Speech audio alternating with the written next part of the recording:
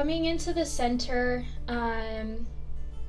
I really didn't realize it at first, but I had no other choice but to come. I'd pretty much hit rock bottom. Um, I I didn't realize it, but I I really prior didn't like myself. Um, Talked down on myself a lot.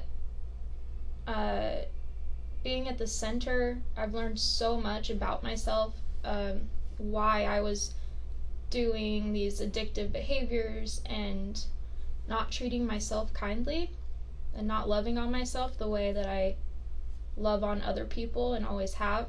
Um, Before coming to the center, I kind of allowed myself to be treated like a doormat, and I provided for everyone else but myself, and that wasn't getting me anywhere. Through being at the center, I have a lot of hope for my future. My therapist, my team were perfect for me, and no one else could have helped me more than they did. The friends that I've made here, the community is so strong here, and honestly, there's just no other place like a center of hope. Um, and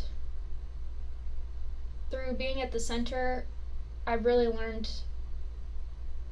to love myself and to see myself through the eyes of everyone else and to treat myself kindly.